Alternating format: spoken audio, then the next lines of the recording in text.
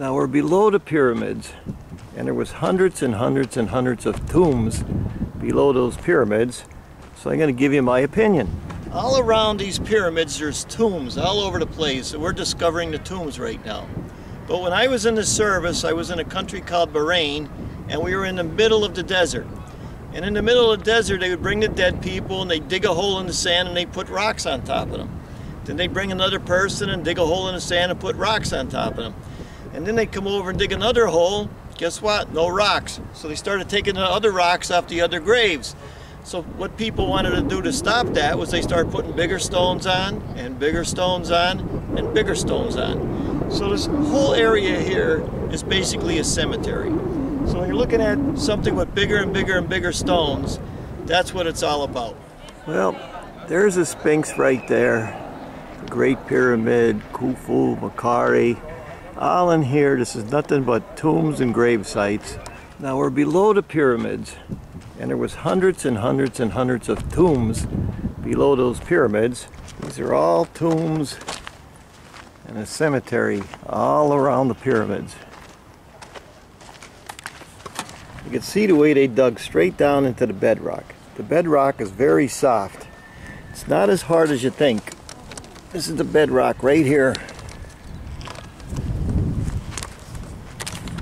Some of these tombs went way down there. Look at this. There comes the birds out. Here's one of the, I guess it's an old sarcophagus. Almost any type of stone you pick up along the pyramids fell off of the pyramids.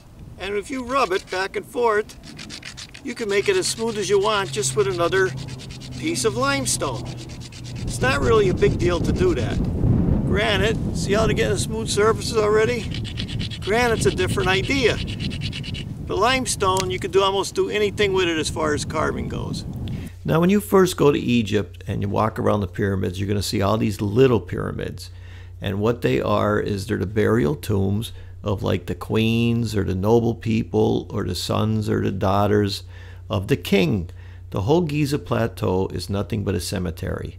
And we're going to go down in a couple of these. I'm going to make videos in the future of these little small pyramids. But the whole Giza Plateau is nothing but a cemetery, and that's it. It's no big mystery. Now 400 miles away from the pyramids is the Valley of the Kings. And this is a picture of us walking into the Valley of the Kings. I didn't have a video, but cutting into the ground is not a big deal as you think it is. So I'm going to do a little demonstration. I'm in the area of Scranton, Wilkes-Barre, Pennsylvania, United States. And in our area here, you can walk underground from Forest City all the way down to Nanticoke. You can play baseball underground. This is a big mining area and used to supply most of the Northeast with their coal. Right behind me is column banks. There's mountains of this stuff, and that's all the stuff that they didn't use when they were mining. It had to go along with the coal. This is all the waste, so you can imagine how much coal they took out of the area. The point is, when we were kids, we used to be able to go down in the mines. They had mules, offices. You'd see all that stuff. But what I want to prove, it's pretty easy to cut into the ground. It's not a big deal, especially with limestone. So I'm going to do a little example.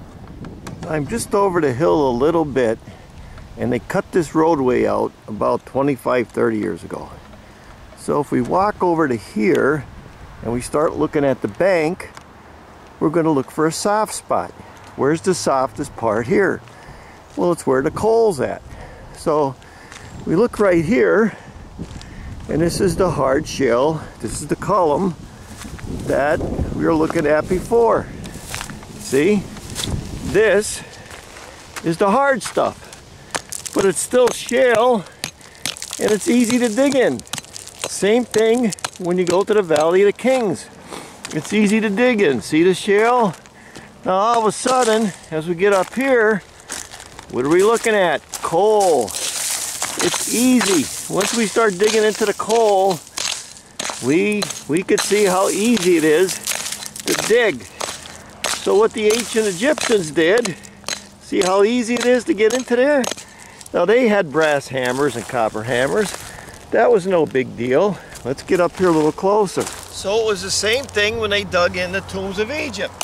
They'd go into the soft spot and they'd start digging. Look at the coal. See the coal? That's what they call bony coal. But I've burnt this. You see what I mean? And then what they would do is they go down until they hit a hard spot. Then they turn right maybe or left, and they'd go there until they hit a hard spot. Then they'd go down some more. That's why you see the tombs in Egypt all going like this. Now limestone's very easy to go through. And they had the hammers, they had copper and brass hammers.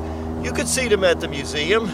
So all that stuff they're telling you about how they didn't know how they did it, that's how they did it. So you're gonna ask me, Mike, can you still get in some of these old caves? And yes, you can, because some places are still strip mining, and if they're not strip mining for coal, they're after the gravel for the highways and everything. Now back in 1959, the river caved in on all the mines, and it flooded the whole valley for miles and miles and miles. All the easy coal was mostly gone, so they started strip mining a little bit, but everybody started using oil and gas. So it kind of really killed the business. They never reopened the mines, but we're going to take a little look in there. I got my little scuba diving light, and we could see some timber in there. So we'll take a look. So we're going to walk up to the mine, and before we get there, look at this. It's like a tree, a fossil of a tree trunk. There's a million of them here. I'm going to sneak up in here and look inside. And if you're looking, you can actually see the tree timbers. I got my light on it there. See it? The timber going up, and you can see the wood sticking up. That's what used to hold the mines up. So you can see the wood laying down in there. So this is an old mine, just like the tombs in Egypt. As a matter of fact, they say a lot of times they find old bones down in big strip mines. So that's it. Now this is a picture of I took of one of the tombs at the Valley of the Kings. And all this limestone back in here, I could get a brick hammer and start chipping in it. I took a real good look when I was there, but I couldn't do it when the guards were there, of course. But that was the entrance to the tomb. I'm not sure if it was Tutankhamun's or not. So you go to Egypt and you go into the Giza Plateau, you walk around the pyramids, and all you're going to see is a lot of tombs. They're everywhere. They go up and down the whole Egyptian valley, the whole Nile Valley, up and down. And I don't know why all these channels who do all these documentaries don't tell you that. Sometimes they think it's just fake news. They don't want you to see that. They want to make it into some big thing that it isn't. Limestone is easy to carve and it's easy to build with. Anybody can do it. They're still doing it today. They've done it for thousands of years, even before the pyramids. So I just got to make that point. There's the Great Pyramid, and all in here is all kind of tombs, and we did all that. So we're going to move over there. There's the Sphinx down there. Now we're going to go over there and do those tombs. All in here, this is nothing but tombs and grave sites. Way over there, see the camels and the Bedouins, they say. So you remember earlier in the video I told you I was in a service out in the middle of the desert, and we were out there and we asked the guide who was guiding us, so what are all these things? He says, well, that's where they bury people. So they just bury them in the sand and use other people's rocks, and then the wind blows it away and they use other people's rocks. That's basically Egypt. That's the way they did it in Egypt. It's not a big mystery. And there's a picture of the camels running away, but one of them previously bit me. Even the camels didn't want us over there. Now I have a lot of videos on Egypt. I show how you could carve stones, granite against granite. I'm not using any metal tools. Then I take copper and I drill through limestone. I have a whole series on rock facing and shaping stones. When you go to the other pyramid videos, I show you how you can move these big stones just by rolling them.